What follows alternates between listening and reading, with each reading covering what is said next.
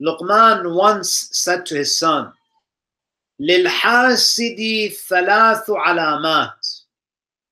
An envious person has three signs. There are three indicators that someone is arrogant, that someone is envious, that someone is jealous. And this was how the munafiqeen were towards the Prophet. They had this envy towards him.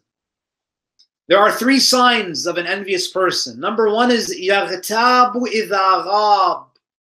They backbite when others are absent. When someone is not in the gathering, they talk about them. They backbite them. The munafiqeen, when they're amongst each other, they backbite the Prophet.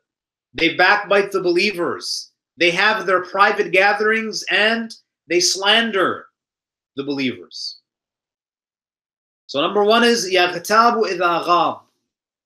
Number two, وَيَتَمَلَّقُ إِذَا شَهِدْ. يَتَمَلَّقُ إِذَا شَهِدْ means that they flatter you in your presence. If you recall in the previous verses that we covered, you notice that when the munafiqeen were asking the Prophet to grant them permission to stay behind and not fight, what do? They overcompensate because they're untruthful. They say, Ya Rasulullah, we swear by God that if we were able to join you, we would have joined you. We love you so much. Our hearts are with you. They flatter you in your presence. And you notice that the munafiqeen, they had very sweet tongues, but their hearts were bitter. The mu'mineen, they are people of amal. The munafiqeen are people of talk. They talk a lot.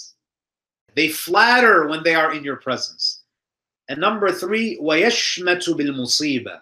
And they rejoice when others are afflicted.